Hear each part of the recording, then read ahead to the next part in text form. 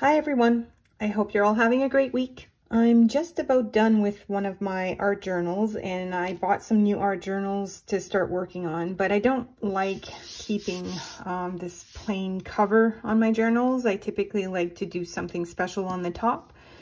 So I've taken a journal exactly like this one and I put a few coats of gesso on it, and after doing that I also added some watercolor ground because I think what I'm gonna do is create some artwork using watercolors.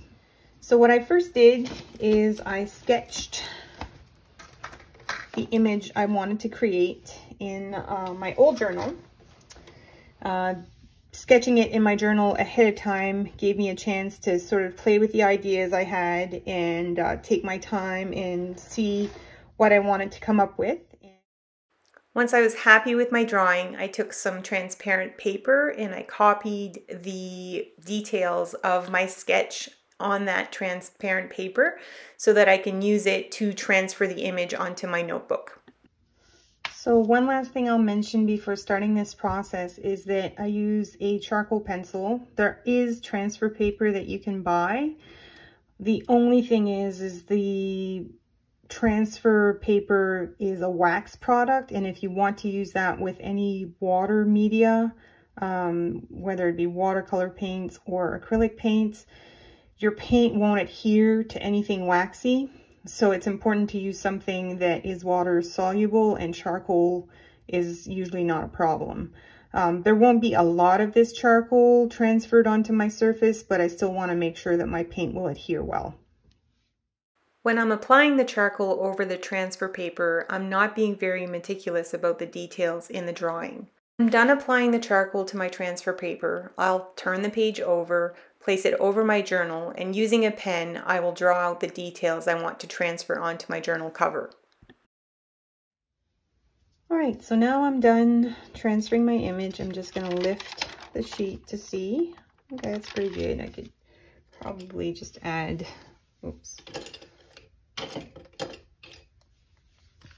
some stuff here, but that's not super necessary. It's just more out of convenience than anything else. But yeah, that's enough detail for me to go on. And now I can start working on my painting. When working with watercolors, it's always best to start by applying the lightest colors first. And if you want to go with very light shades of a specific color, the best way to create that is to make sure that you dilute that color with lots of water.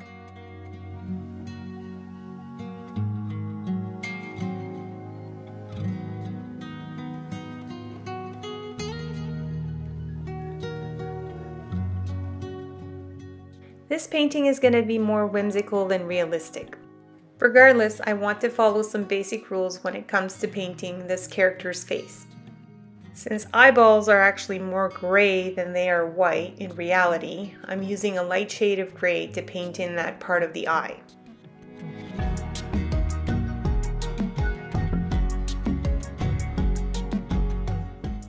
Since I was already using a gray, I'll move on to painting the blade of my sword using that same shade of color.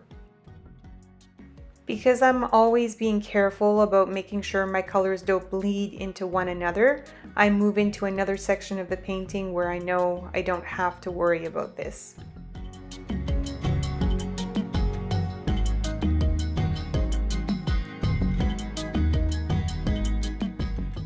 Now that the flesh tones in the face are dry, I can start working on the sword's handle.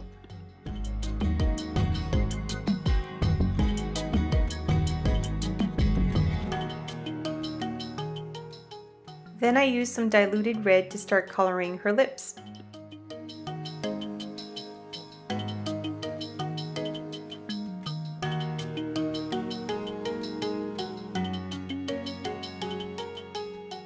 Before I continue to work on my character, this seems like a good time to start working on the background.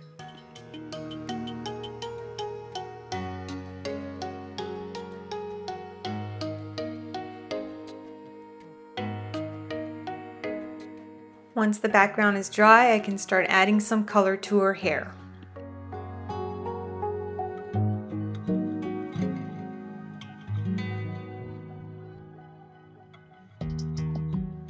This painting process is all about layering from light to dark.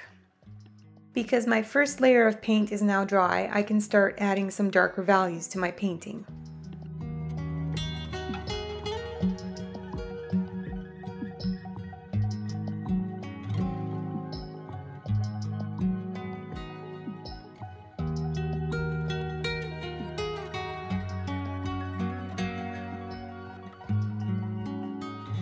Here I'm using a wet brush to blend in some of that paint. And slowly but surely, I keep building up my values.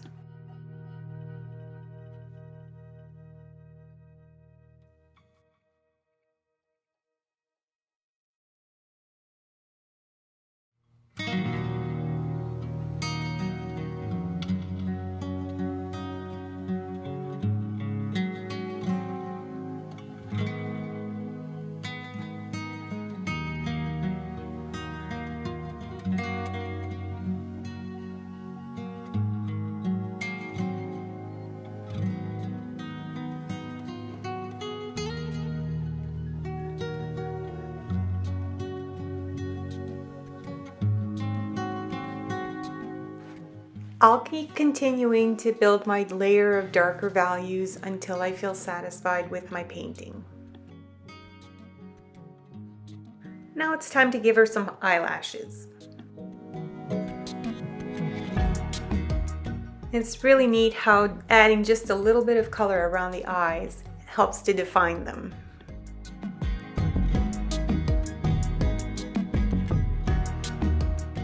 Once I'm satisfied with my paint layers, it's time for me to let the painting dry, and then I can start adding some details with markers.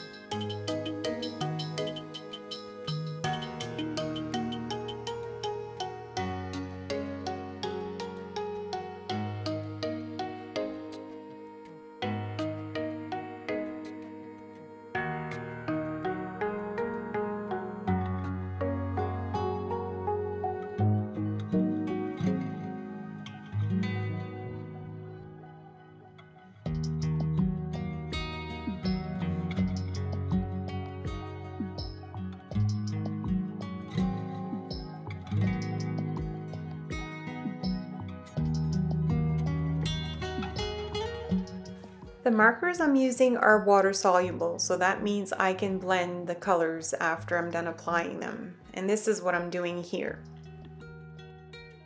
Since some of the details I had transferred at the beginning of my process are now not visible anymore, I brought back my sketch so that I can look at it to draw in or paint in the details on the sword.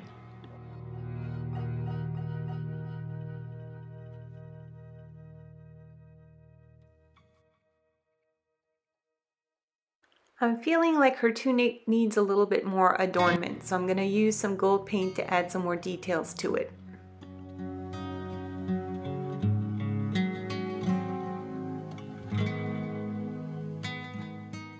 I'm happy with my painting and I'm nearing the end of my process, but I do want to add a title to my journal.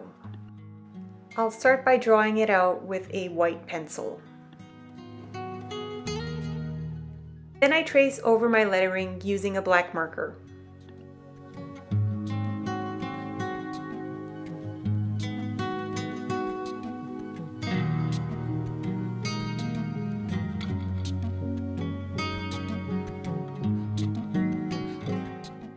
And for the final touch, I go over that lettering with a white paint pen. Oh, and one last thing before I let you go.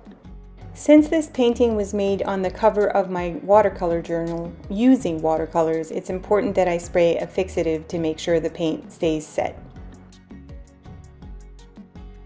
Thank you for making the time to join me on this journey. I hope you have a wonderful week and happy creating!